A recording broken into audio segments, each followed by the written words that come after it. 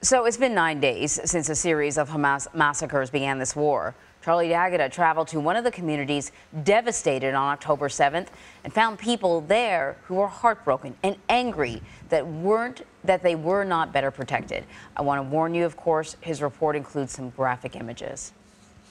This is what remains of the Kfar Aza kibbutz, a quiet farming community torn apart in a murderous rampage.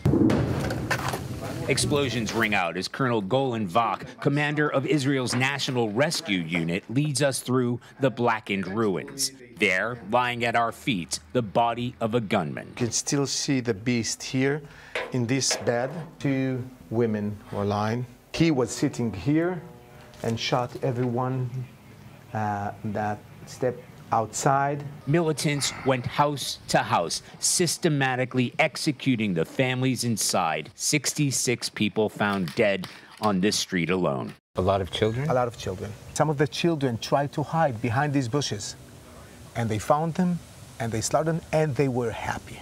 It took Israeli troops 12 hours after the assault began to regain control. By that time, dozens were dead or missing. Amid the unspeakable heartbreak, there is growing anger. We're just over a mile to Gaza. Why wasn't this community better protected? And what took Israeli forces so long to get here? We failed.